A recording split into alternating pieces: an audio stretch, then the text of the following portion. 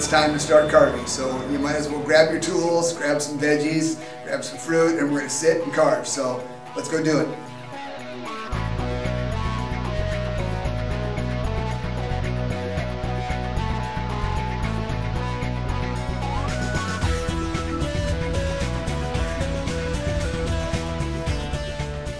Hello, Chef Ray here. On today's show, we're going to be doing some different things today with some different vegetables and fruits. Just want to let you know some of the tools that we're going to be using today. We're actually going to be using some different sizes of U and V cutters. U cutters are called that way because obviously they're a U cutter. The V cutters obviously because they're a V cut. We're also going to be using a tie knife. These knives are very flexible, actually made of aluminum, very sharp, and I'm actually using a Deba knife. Blade's very thin. Everything can be done with one knife. These tools just make our job easier. Be very careful when using these because, of course, both ends are sharp. So as you're holding them, you want to be very careful that you don't stab yourself. So safety first, artistry second. So be careful, and what do you say? We take these tools of the trade and we make some magic. We're going to be playing with honeydew melon, and it's not going to be wedges and slices. So what do you say that we dig in? I actually have a very large U cutter here. Okay, I'm actually going to take my U cutter and actually go in about a ½ an inch deep and make a circle here in the top. I've actually cut the bottom off so this sits flat. We're actually on a raised surface. A cake turntable makes my job much easier to turn this. I have two different types of tie knives. One's a wooden handle, very flexible, easy for maneuvering side to side. And I actually have a tie detail knife. These are actually designed for very soft mediums. So what we're going to do is I'm actually going to just make a series of half cuts. I'm actually going to cut this into eighths. The actual depth of these cuts, probably about the width of my little finger, so approximately about a ½ an inch deep. Now that I've cut this into eighths, ½ inch deep, I'm actually going to take my knife and cut sideways, one pie wedge at a time, going right along the line. And I'm just going to take out a series of these little wedges here, one at a time here, right along the line here. Now the reason that we didn't cut this into 16s or 32s is because, for the obvious reason, it would just be a lot more work. The wow factor for this is going to be just the same whether we cut this into quarters or eighths or 16s or 32nds. So again, I'm actually angling my knife down into the melon to take out these pie wedges, not very deep, just enough to get us some relief here. Now, all right.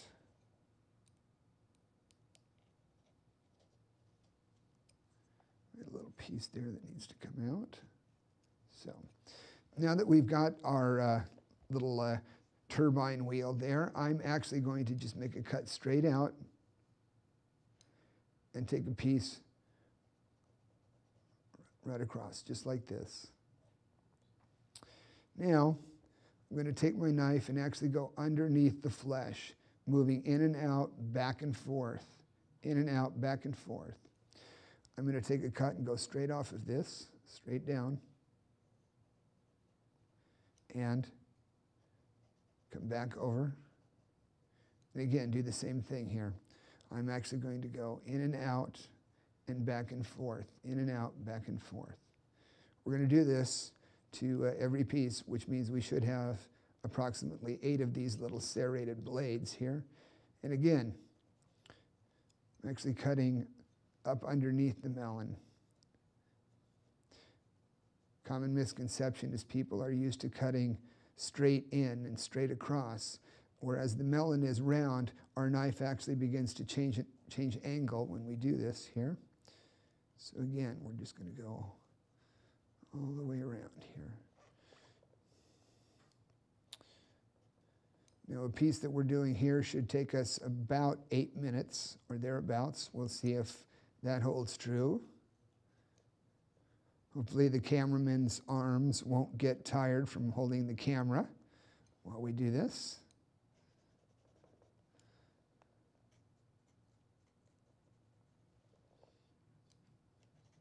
straight down and over.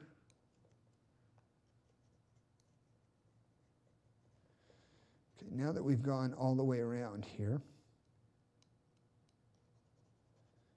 we can then start this entire process again by going underneath these. So we will go from one to the next one. And make sure that we get a little bit underneath that. And do the same thing again. We can go over and down, over and down, over and down, and make a piece. We can go from here to here and begin to get these two overlap. And again, that needs to be a little bit underneath so that these pieces will stick out in relief. We'll just continue to go around from piece to piece here. And again, I'm cutting up underneath the melon. Again, you can see how my knife is actually angling up toward the top of the melon, getting used to carving underneath the skin, carving back up toward the center. Takes a little bit of practice. People are mainly used to carving straight down or cutting things straight down, not used to having knives that move, changing the angle at which you're used to for the last 20 to 50 years. Now what happens if a piece breaks? What do? So we put it right back, okay? Put it right back. This piece can come right out of there, and we're good to go. Now, I'm going to go right here. Now, to see what we've done, I'm actually going to take my knife and cut underneath these just so I can see what, in fact, we have here. Again, cutting underneath and cutting up takes a little getting used to, a little practice, but once you do, then you're well on your way.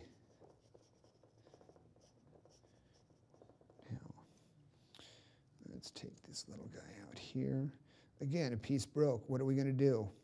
So, I won't tell. How about you guys? They won't tell. Okay. Again, now that we've gone all the way around, and we can see what we have here, then we could start in again. We'll just tidy this up here a little bit, okay? And we'll start over again. Once again, this is actually a smile. This is actually a smile cut, just like this, okay? Anytime that we take out a piece, we actually trace on the inside this time, making a big petal, okay? Being careful not to cut too far into the middle. As you can see here, I've actually broken into the center, so what I'm going to do here is I'm actually going to take that, I'm going to put that piece back in so that we won't have that problem here. And once again, making the big elongated petals. Again, cutting back up toward this piece, okay?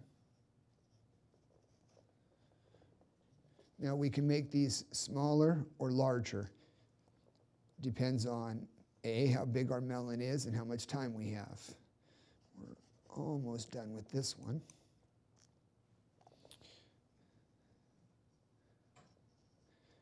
Almost there, okay? That should do it here. Again, we want to be very careful when pulling pieces out that we don't break the previous pieces. Now once again, my knife is angling up back toward the petals to get these pieces to actually come out. Underneath, okay, underneath, okay, underneath. Now that we have this piece here, now we can begin to finish this off in any one of a number of ways.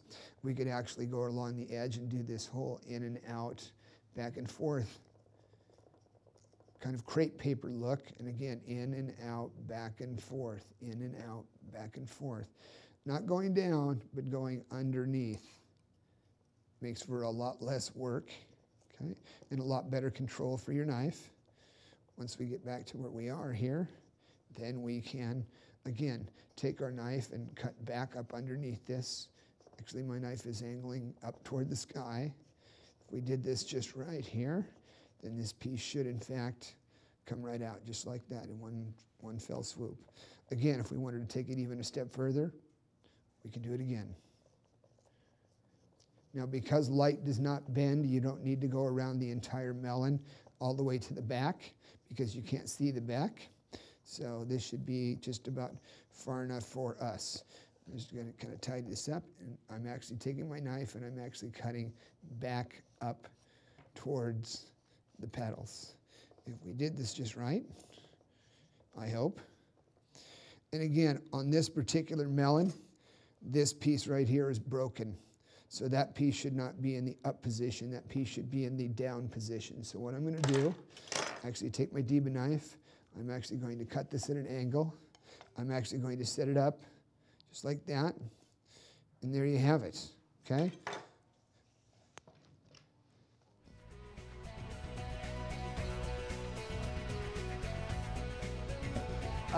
Now that you've seen what tools we're going to be using today, just a reminder, if you need tools, books, DVDs, you need to learn, you can go to the website, www.chefgarnish.com, located in Torrance, and get your carving fix, if you will, so that you can learn more, get the proper tools, and begin to become the true culinary artist that is inside each and every one of us. So until then, carve on.